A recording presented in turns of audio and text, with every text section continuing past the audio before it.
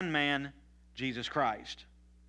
And the result of God's gracious gift is very different from the result of the one man's sin. For Adam's sin led to condemnation, but God's free gift led to our being made right with God, even though we were guilty of many sins. For the sin of this one man, Adam, caused death to rule over many. But even greater is God's wonderful grace and the gift of righteousness. For all who receive it will live in triumph over sin and death through this one man, Jesus Christ. Yes, Adam's one sin brings condemnation to everyone, but Christ's one act of righteousness brings a right relationship with God and new life to everyone. Because one person disobeyed God, many became sinners. Because one other person obeyed God, many were made righteous. God's law was given so that people could see how sinful they were. But as people sinned more and more, God's wonderful grace became more and more abundant.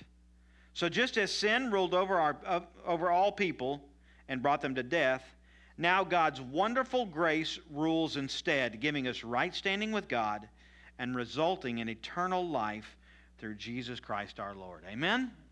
Powerful Scripture today. Father God, we come before you and we do thank you for the truth of Scripture, the truth of this Scripture, the truth that we are no longer having to stick with sin, but we can hold on to your grace.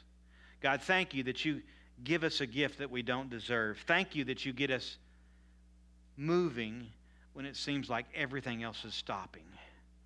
God, I pray that today that our faith will be finding a firm foundation, because the times around us that are so tough, that are so difficult, we've got to have something to hold on to, and you're our something. God, thank you for being what we need. God, I pray for those that have never accepted you as Savior, that today would be a new day, a fresh day, a day when somebody says yes to you.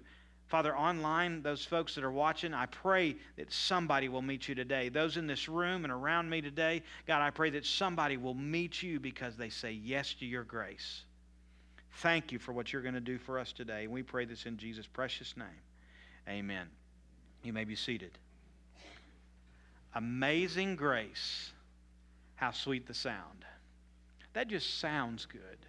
In fact, when we shared that we were going to do this song, some of you started singing it because it's just one of those, and there are a couple of the verses that are kind of difficult, or the one I sang, I just messed that up royally. We'll try again next week, something else. But amazing grace. In fact, today I want to share with you, and I hope that I get to this PowerPoint here in about 3 points, where you see that God's amazing grace comes alive. Maybe you've seen that before. You've waited for something all through the years, through the months, agonized over it maybe, and then it's like, wow. Ladies, if you will, Mother's Day last weekend, you've had these babies. By the way, I remind you, if we guys had to be pregnant, do you know how many kids we'd have? Zero. You are God. My God, thank you so much that He gave you that ability and not me. Okay? But isn't it incredible to watch the pain and the difficulty of those 9 months? And then that little baby. Bruce was describing for me Adelie today. An incredible grandbaby. Perfect grandchild, right? That's correct. We see something amazing happen after the difficulty. And here's what happens in our lives as well. Life is tough. Anybody? Life is full of pain. Sometimes in ankles. Cindy? But God's got a plan, and He's going to use the difficulties to show us how awesome His grace is. It's going to come into view. It's going to become abundant, if you will. It's going to show us just how good He is. Listen to this. Man's way leads us deeper and deeper into self and further away from God. But God's ways leads us further and further from self and closer to God. I like that. That's where grace comes into view. I need God's grace. Any of you today? Sin empties us of that choice. In fact, sin is not an empty choice. Sin builds for me, or puts in my bucket, or holds for me things that I cannot deal with. In fact, if sin was an empty choice, we'd all be happy. Go do whatever you want. Drink what you want. Go do whatever. You know what? It's all fine. But I found, and maybe you have as well, that the more sin there is, the more grief there is. That the more I continue to disobey, the more pain and more things are heavy on my shoulders, on my heart, and in my family, and in my life. It is a powerful choice to sin and continue in it. Because we think we can reach perfection. We think we can get to our dreams, but here's the deal. When we choose to go the wrong direction, our dreams get further and further and further away. Listen to this. I believe that God, we serve a great and gracious God who says, I want you to fulfill your dreams. I want you to have the best for your life. I want you to find the greatest things. But the only way for you to do that is to deny yourself and follow me. The only way for you to do that is to consider yourself crucified to sin and self and the grave, and alive to God and His grace. That's what He wants for us. In fact, the world becomes a beautiful, beautiful place the more that we see Him. But you know what? I turn on the news. Well, I turn on Facebook or all the different things around us, and I see all the hell that's going on around the world. Have you seen it this week? Pray for the peace of Israel. We're commanded to do that, by the way. Pray that God gets a hold of some of these people around us that are so difficult and so wrapped up. As Nancy reminded us, there's just now families who are getting back together. How difficult the last 18 months. And I've been listening to some people who have lost loved ones who can never, ever have that hug and that. How difficult. But God, in His grace, says one day I'll be reunited.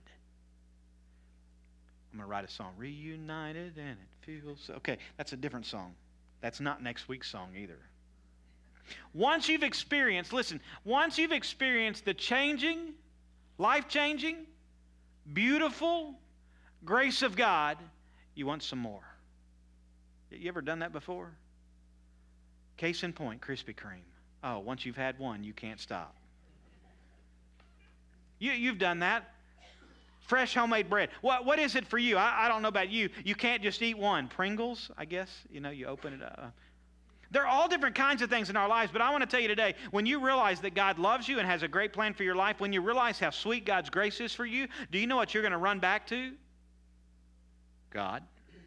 You're going to come back to His grace. You're going to remember when life begins to go in a difficult direction, when life begins to be so difficult, you're going to say, I need Him again.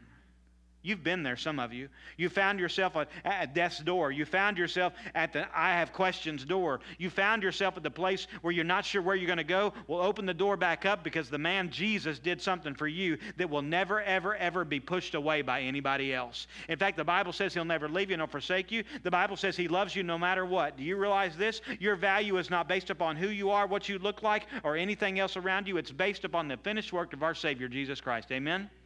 That's a sermon. I'll see y'all later. You're not that lucky. Once you've experienced His grace, you're going to want more of His grace. Listen, Micah 7:18. Who is like God? Who pardons wrongdoing and passes over a rebellious act of a remnant of His people, or of His possession, excuse me.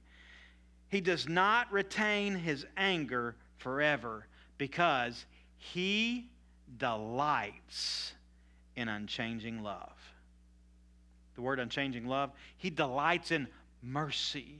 He delights in having grace on you and on me. And what does grace look like? How does it act? What does it mean? Powerful questions wrapped up in, I think, what God is teaching us today in Romans chapter 5. Let me give you some thoughts. First of all, grace found me. Okay?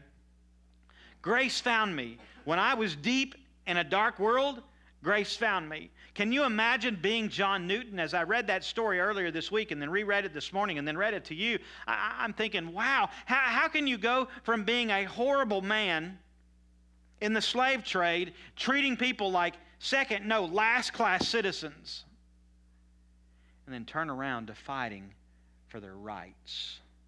That, by the way, that's God. That's what God did. He took me, who doesn't deserve to have a second chance, and He gave me a second, a third, and a fourth. Y'all with me?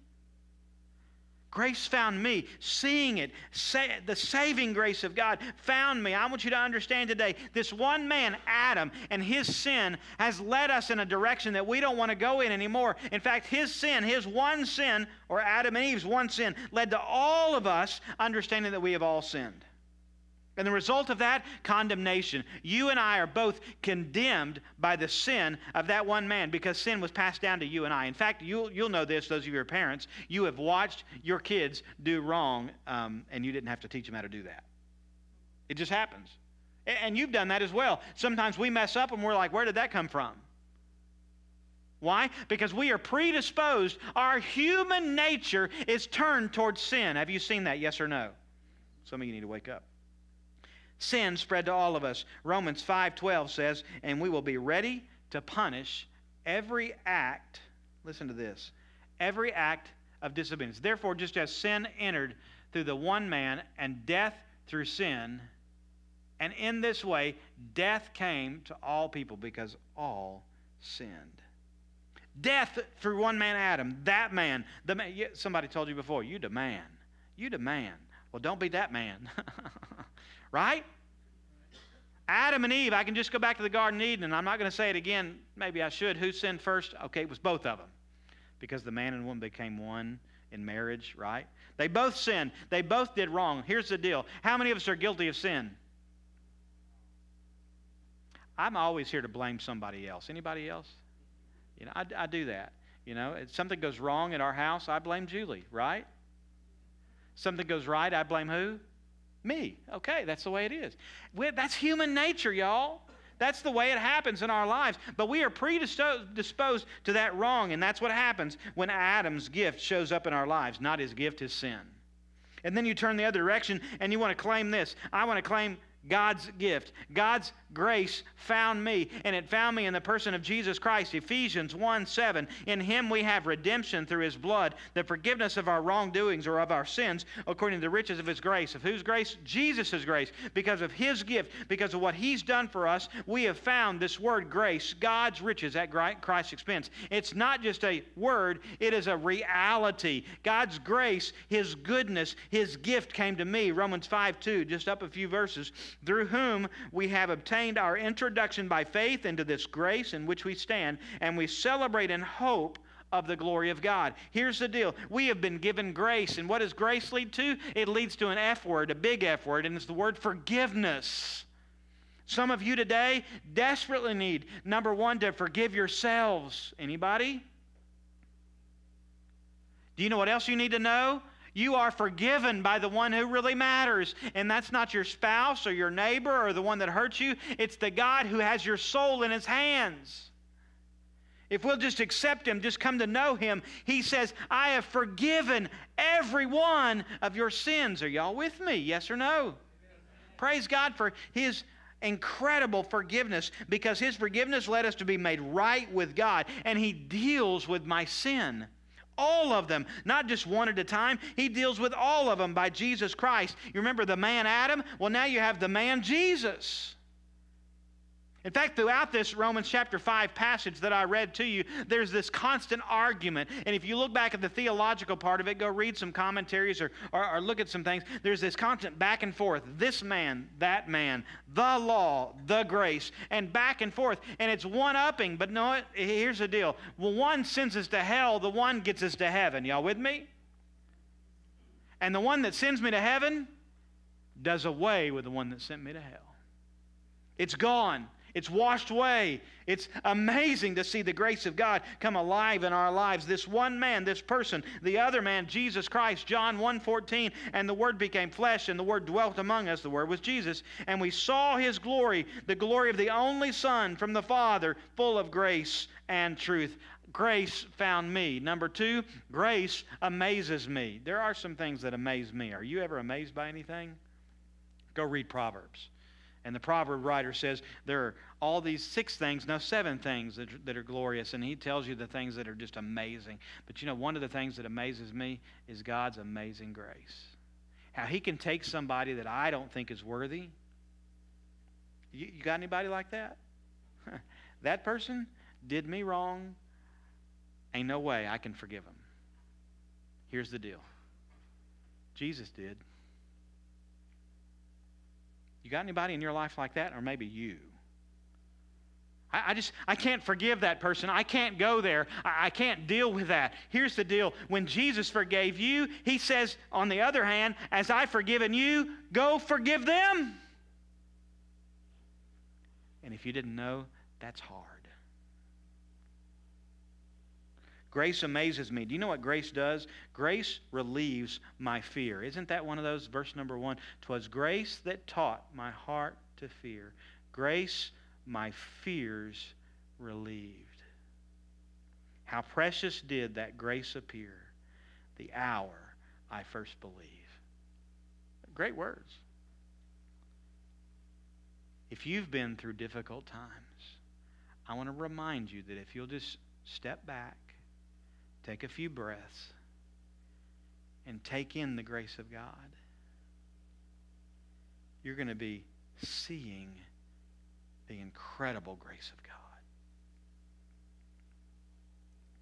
His grace amazes me. Why? Because He deals with my problem of death. Let me just give you some thoughts about death. First of all, I fear death. Anybody else? I don't like pain, okay? Little tiny pain, I don't like pain. Big pain, I don't like pain at all. Death reminds me of pain. But Jesus says, I've defeated death. Now, there's going to be pain in this world. He says that. Jesus did. You're going to have all kinds of trials and struggles. In fact, not long before He died, if you look in John chapter 14, He says, I want you to take courage. I want you to realize trouble is coming. But believe in God. Do you know what that's called? That's grace right there. Because all this stuff that we're dealing with, all these difficulties, all these people that we'd rather punch than hug, all these long lines to get gas, all these unanswered questions, all these having to wear these masks, all these... Look past it, folks, because the grace of God is amazing. And He's going to show us. He dealt with my fears. He's dealt with death. You see, death rules when sin is not taken care of. And it's all over because the sin stain, or the stain and the consequences, the condemnation of sin, touches every one of us. In fact, we're going to fret over, we're going to hurt over the pain of sin for as long as we do without Jesus. It keeps on and it keeps on like that Energizer bunny. Here's the deal. Sin will take you further than you want to go, keep you longer than you want to stay, and it's going to hurt you and cost you more than you want to pay. I got some of that wrong. But here's the deal. The pain, the death is dealt with. The sin is dealt with by the grace that's greater than any of us know.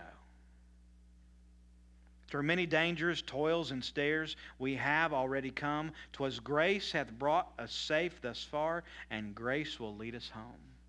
I can hear him writing those words as he's on a ship, thinking, I'm about to die. Here's a story for you. So Julie and I were on our honeymoon 28 years ago. Is that right, darling? 82 years ago? Okay. 28 years ago, and we went deep sea fishing on our last day of our honeymoon. And I decided I'd be so good that I'd take a Dramamine. Do y'all know what that is? Okay, that deals with motion sickness. And it had stormed the night before, so you know what I decided to do?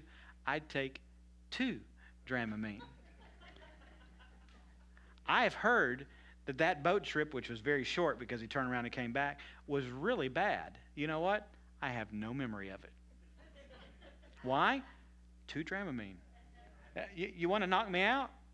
Dramamine, I guess, is the thing. I am amazed that God changes our minds, our outlook, and our lives when we'll just rest in Him. Not in the drug, Dramamine, but just rest in Him. Not in anything else going on around me. Because you see, what that doctor said, he knows his stuff. He knows his science. But maybe he doesn't know the healer. Maybe all that stuff that's been going on in your head, you aren't any good. You don't have any value. Let me just ask you to rethink that one. To reread something and realize that your value is based upon what God said. And He says, your value is so valuable. You are so valuable to me that I'll pay the highest price, and that's my Son, Jesus Christ. The one man, condemnation. His name is Adam. The other man, Jesus. His grace is amazing. John 1:16, for His fullness we all have received Grace upon grace. And you know what that grace does? It leads me to victorious living. It leads me to victory over sin, not by what I've done, but by what He's done. Romans 6:14, for sin shall not be master over you, for you are not under the law, you are under grace. That's shouting ground right there, folks. We can become Pentecostal and leave our Baptist behind because my sin has been, I can abandon it because why? Jesus abandoned it. He covered it, He claimed it, He took care of it, and it's gone because I am under grace, not under law. Why do I continue to go that way? Why do I still act like that? Here's the deal. Sometimes I have to make myself understand that I don't have to be controlled by the bad stuff because the good stuff is true about me. This Jesus, the same man Jesus who did this for me, He'll do it for you. Let me tell you, grace found me. Grace amazes me. And here's something else that grace does. Grace secures me. It holds me. When I think about His grace, when my heart is running with His grace, the more I see that my life is secure in Him. See, what does tomorrow hold? I don't know. Let me tell you what I did. Monday night, I had this feeling I should go get gas. So I went and got beans. No, that's a different story. Some of you like that story. But I went and got gas, and I bought gas across the street for $2.59. It was $2.89 the next day. Hey, some of you people almost called them fools. I don't do that. Isn't that what happens, right? We deal with sin, we deal with the mess, and then we pay a high price. Today, folks, we have an opportunity to say yes to God's grace, and do you know what happens afterwards? He claims me as His own. You ever been going somewhere and you see somebody far off and you're like, oh, they kind of look familiar. Oh, they really do look familiar. And you get up close and you're like, oh, that's my kid. That's my cousin. That's what happens. Let me remind you of this. When God's amazing grace, you begin to think about it and look at it. Well, that's cool. That's awesome. Well, get up a little bit closer and read more about it. Spend some time with Him. And you know what happens when you get up face to face with God? You say, wow, amazing grace. The closer I get to it, the more I see Him. This word, grace, builds hope in my life. His word, the word, builds hope in my life because His grace becomes a reality. Ephesians 4:7. But to each of us, grace was given according to the measure of God's gift. Now, Adam's gift, God gave grace.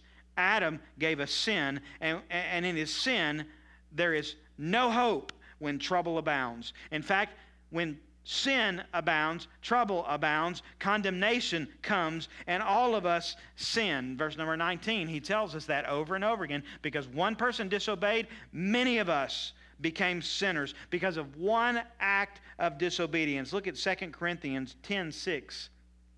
2 Corinthians 10:6, and we will be ready to punish every act of obedience or disobedience once your obedience is complete.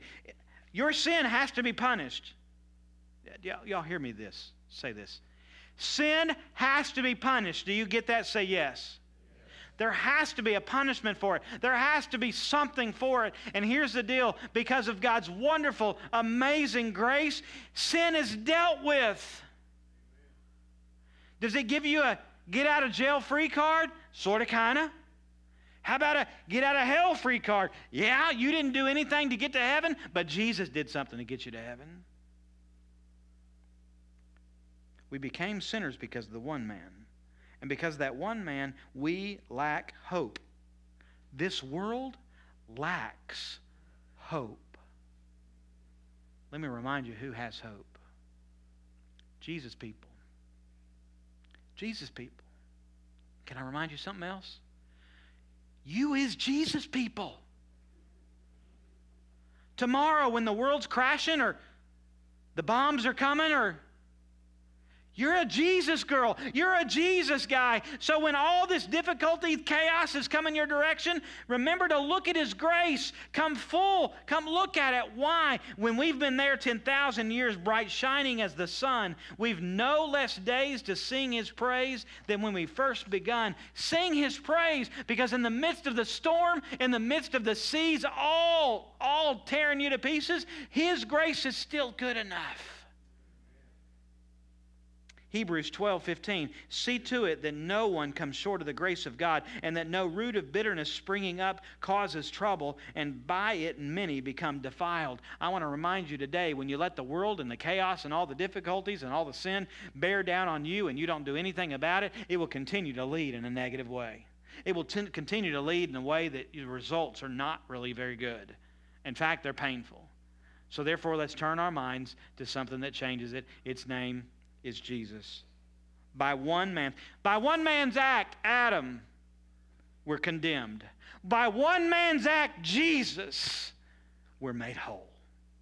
By righteousness, by one righteous act. As I said a few minutes ago, you have this play back and forth in Romans chapter 5 when it says the one man Adam and the one man Jesus, the one man's sin, the one man's death on the cross, the one man's condemnation, the one man's forgiveness. So which is the man? My man. My man's name is Jesus. And He changes my life. How? Because one sin led to one death. Oh, I'm going to have to pay for that death. But one gift, Jesus gives me I may have to die in the flesh, but I will never have to die in the spirit. He made me right with God, not based upon what I've done. Listen to this. Not based on my acts, but based upon His act, His one act. Romans 11:6, for if it is by grace, it is no longer on the basis of works, since otherwise grace is no longer grace. If we didn't need grace, praise God, but we need grace. We need to understand that we're all sinners. That one act of disobedience led to the fact that we need somebody to obey. And I couldn't do it on my own. Because of sin, we needed somebody to take my place and become righteousness. And I did because of Jesus. You know what? Grace found me. Grace amazes me. Grace secures me. And here's the last thing. Grace leads me to praise. The more I see His grace, the more I understand His grace. Have you ever been at one of those places you know, like you're on vacation and you go out to this beautiful, let's just say over the ocean, and they've got this big thing, I don't know what you call them, but you put a quarter in it, and then you go look through the eye holes, and then you can see, wow. Let's just say it's at the Grand Canyon. Wow. I mean, with my eye, I can see a little bit, but give me some binoculars or a telescope, and I can see. Let me tell you what. Through the binoculars or the telescope or the good eyes of Jesus, I can see who I am now, because I once was lost, but now I'm found. I was blind, but now I see. Let me remind you today, I was lost in sin, but now I'm alive to God and forgiven. Listen to this. I was headed headlong to hell, but now I'm excited because I get to go to heaven. Let me remind you of this. That one man, Adam, is going to take me in the wrong direction. That one man, Jesus, is going to take me in the right direction. And the choice is yours. The choice is mine. Which one is your man? His grace leads me to praise. Seeing His grace makes me want to praise Him because I am weighed down in my sin. Verse number 20, it says, the law was sent to show you how big a sinner you are. Pull up the mirror, y'all. Take out the list of laws. How many of them have you broken? Well, I'm not a bad person. I've only done... By the way, there's 10 commandments, not suggestions. And Jesus said if you broke one, you broke them all. He said, if you thought in your heart you're angry at somebody and you thought about killing them, might as well. You looked at that lady, guys, you might as well. Here's the deal. I'm guilty. Jesus said, I got it covered. All I got to do is say yes to Jesus. By His grace. John 1:17, the law was given through Moses. Grace and truth were realized through Jesus Christ. Romans 7:7, what shall we say then? Is the law sinful? Certainly not. Nevertheless, I would not have known what sin was had it not been for the law, for I would not have known what coveting really was if the law had not said, you shall not covet. You see, I was lost, undone, blind, and in trouble. Sin ruled my life, and it brings even more death into my life. But praise God, here's the deal. Galatians 2:21, I do not nullify the grace of God, for if righteousness comes through the law, Christ died needlessly. And I want to tell you today, Christ didn't die needlessly. He died because I desperately needed His amazing grace. I've been overwhelmed by, in fact, the more I see my insecurity, the more I see my vulnerability, the more I see my emptiness, the more I see my need for His grace and His goodness. The more I see my frailty, the more I understand how sweet His forgiveness is. The more I see how difficult sin is, the more I see that Savior is for me. I remind you today that Jesus is the one incredible one. 1 Timothy 1:14, the grace of God, the grace of our Lord was poured out on me abundantly along with faith and love that are in Christ Jesus. Paul said it, I am amazed at His grace. His grace becomes more and more abundant. This is really good. In verse number 20, God's law was given so that all people could see how sinful they were. But as people sinned more and more, God's wonderful grace became more and more abundant. So if you will, I want you to get out your spiritual binoculars. I want you to open up the eyes of your heart, and I want you to go look at God's grace. It really is amazing. One of my favorite videos. Do you ever get on, some of you, on Facebook, and you start watching a video, and then it leads to another video, and then another video, and then another video, and then another video. And TikTok's the same way, you know, just another one and another one. It just takes, I remember this one video I watched about an older gentleman, about my age, about 50, who was colorblind. And his family bought him some kind of glasses that allowed him to see. And again, we're talking about a big burly man, kind of like a Paul McKee, okay? Big guy, you know. You don't hurt me. Huh? And as he put on these glasses and he started looking around his front yard, he starts crying because he ain't never seen colors like that before. Isn't that amazing? Some cool invention. Some of you are so lost in your sin that you can't see the beauty of God's amazing grace. Can I just ask you for a minute to put on those really cool grace glasses and look around? You see, there's some stories sitting in this room. And if you'd hear his story, you're going to say, His grace is amazing. If you'll just hear her story, His grace, right? Your story, and His grace is amazing. Today, do you need that? I do. I need to see His grace and hear His grace, because the more my sin is revealed, the more grace I need. 2 Corinthians 8:9, for you know that the grace of our Lord Jesus Christ, that though He was rich, yet for your sake He became poor, so that you through His poverty might become rich. The man. Come on now. The man Adam, the man Jesus. Lost and undone, blind and headed to hell. The man Jesus. Saved by His amazing grace. Help while we're on earth, and a ticket to heaven to boot. Which man is yours?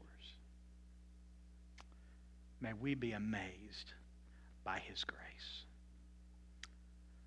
Amazing grace, how sweet the sound that saved a wretch like me. I once was lost, but now I'm found. I was blind, but now I see. Father God, we come before You today, and we do thank You for Your amazing, incredible grace. God, I pray for those, including myself, that often get overshadowed, overlooked, overwhelmed by the difficulties of grace. No, the difficulties of sin. I pray that You allow us to look at You, Father, for the very first time. Maybe for the 10th time. Maybe for the 100th. But God, we need to be reminded often of how good you are. Father, I thank you that you became my Savior some 30 years ago. 35, 40 years ago. God, thank you. And I thank you that the same grace that saved me then saves today. For by grace are we saved through faith, not of ourselves, because then we could boast. God, thank you for the saving grace of Jesus Christ. We praise you in his precious name. Amen. Will you stand with me? We're going to sing one more song